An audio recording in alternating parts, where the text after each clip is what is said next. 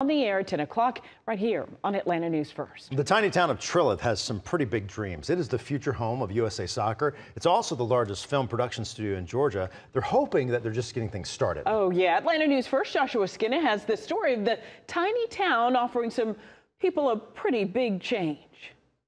If you dig deep enough, pretty much anything can be a book. Iron Flame is here, and then A Court of Thorns and Roses. And Shelley Brown loves books. The beauty of books is that you get to learn the more personal side of things. And to her, this store and this town have a personal story. I actually grew up in this area, so this property that everything is on was actually my fourth grade teacher's farm. What? I know, it's pretty wild. Trilith sprang out of the ground like a gold rush mining town, drawing in creatives and people looking to replicate their childhoods, like Anna Giovingo. You really can't replicate the feeling of a small town where everybody knows each other. But getting to this takes a lot of work and a lot of strategy.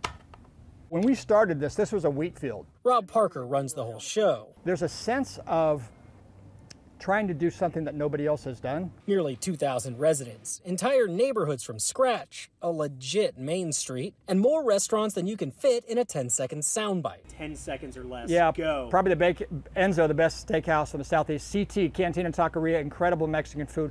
Oh my goodness, I'm gonna leave so many out, but we got a bakery and a sushi and time. It's not a gold rush per se, but the movie and music rush might as well be. Trilith even expanded during the pandemic when normal building materials weren't available. They built out 10,000 square feet from containers. So as the industry grows and everyone moves in, Trilith has a strategy. I'm gonna capture you right here with my bishop. To stay Trill. The movie industry is a piece of the town, but it's not the main part that you feel when you're here. In Trilith, Joshua Skinner. Okay, gotta figure out a way to get down now.